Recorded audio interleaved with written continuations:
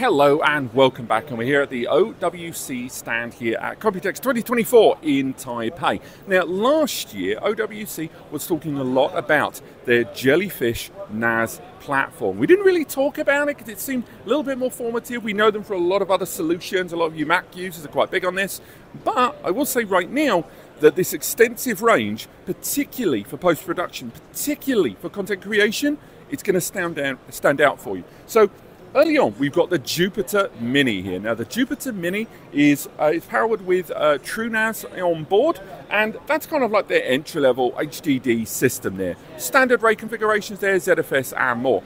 But the really interesting things are these two. Now, I'm going to leave the best till last. This one here is known as the Jellyfish Studio. Now this is populated with your own choice of configuration of SATA SSDs. They've got a whole online portal where you can configure the whole device from the ground up. It is designed to be very fast deployment. They've even got their own GUI, the whole user experience software built there on the top for you to access. So again, OWC are kind of expanding into this NAS range, and I would argue there's never too little room for people to enter this industry, particularly once again for Mac users that want to go for a brand that they have utilized, from card readers to docking stations and more. Now, moving forward, we can talk about the Nomad. Now, this is the one I think that's going to stand out for a lot of you kind of serious flash users, those of you that are dealing with your 6K, your 8K, your RAW, your high dense media storage, but not just one editor. We are talking lots of editors all working from a single portable station. Now if we remove that little sign, you can see a fun little handle. Why has it got a handle? I'm glad you asked. It's not a tote bag, it is populated with two of these.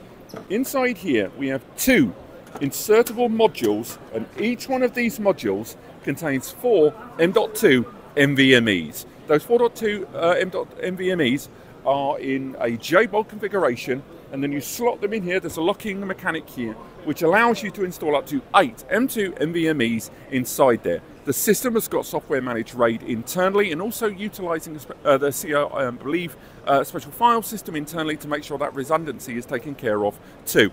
But here on the rear of the system, you can see 1, 2, 3, 4, 5, 6 10 gig NIC connections there on the rear. That means you're going to be able to connect this to 6 individual 10 GB equipped Windows and Mac systems. Indeed, the system in the middle will take care of that cross-file sharing as well.